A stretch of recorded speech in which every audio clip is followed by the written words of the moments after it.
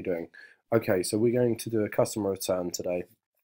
Customer doesn't want the item, so he's returning it.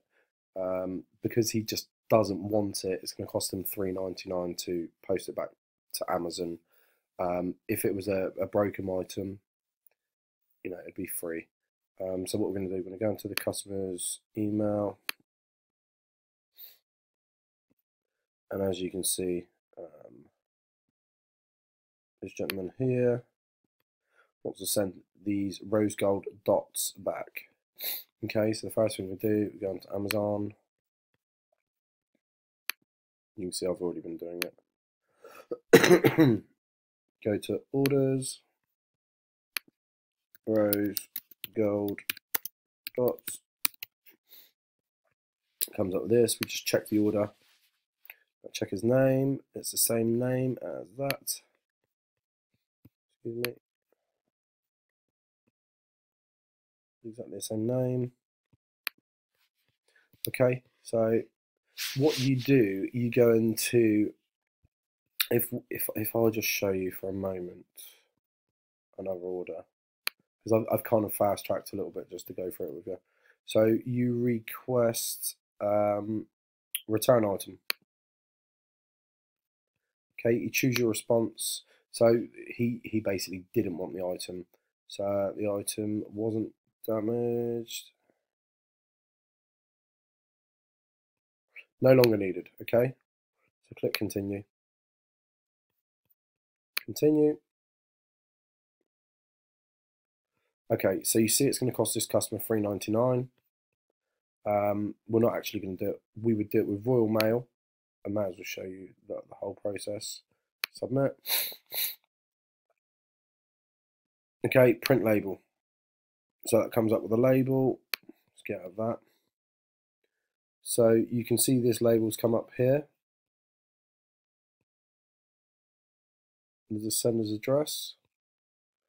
This is where we're sending it to, okay? So what I'll do, I'll go back into the order we're working on. Because I've already started the returns, it changes the format slightly.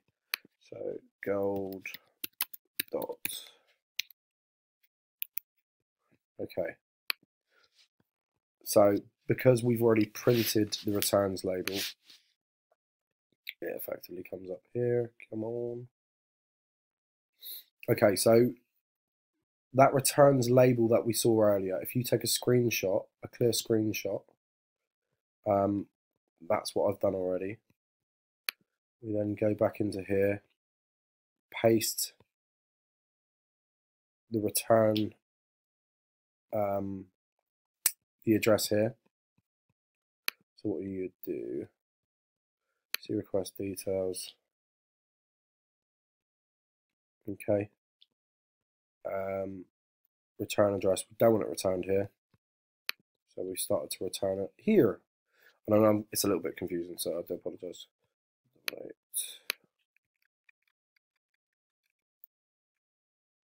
Okay, add new address.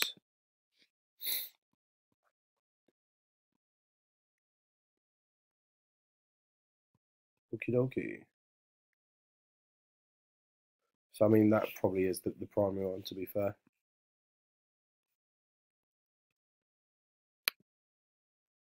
Back up here.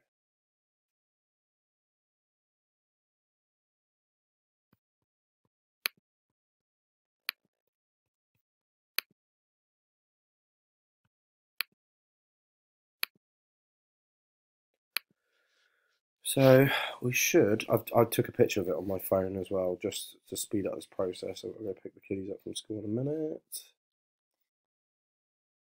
I've got everything on it, so I just want to check if there is a number.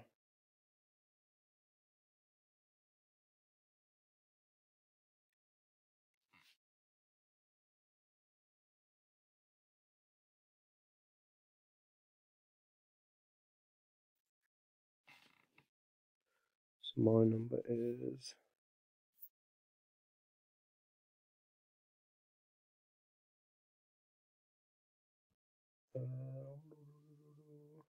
add an RMA number, optional.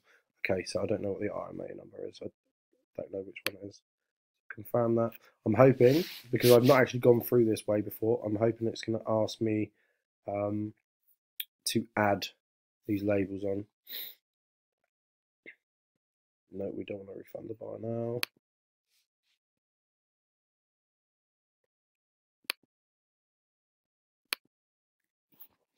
So we had 2 screenshots.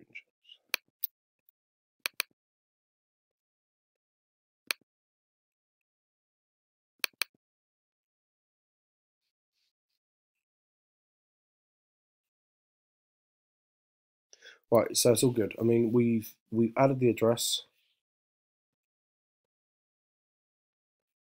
Come on. I haven't done that many times. Save.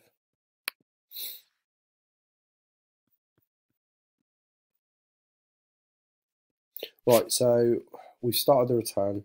They will dispatch the item. So what they will do is print that label, put it on the package or on the item, take it to Royal Mail delivery.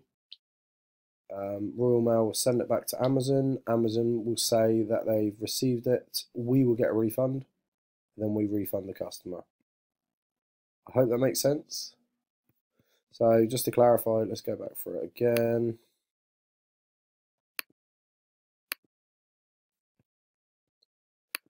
We'll click in the customer's email, check his name, and we check the item he's using, or the item he's sending back.